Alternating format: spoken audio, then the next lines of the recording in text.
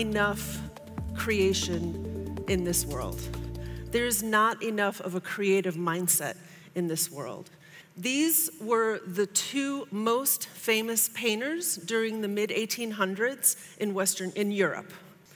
You can actually see here where Solomon J. Solomon what he was looking at from a painting from the 17th century by Van Dyck. Like, you could see that he was looking at this painting and saying, okay, I'm gonna try to make this painting better.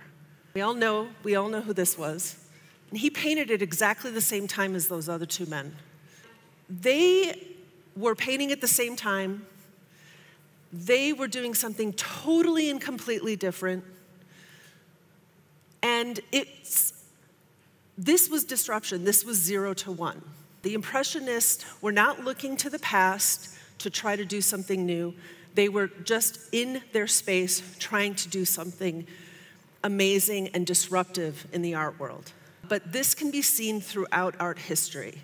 And it's not just about, Kodak being disrupted and having to, they didn't get on the digital bandwagon. And this consistently happens. And all of you here know the disruptors and not the innovators, not the ones who kind of played it safe, made a few bucks, but no one remembers who those people are.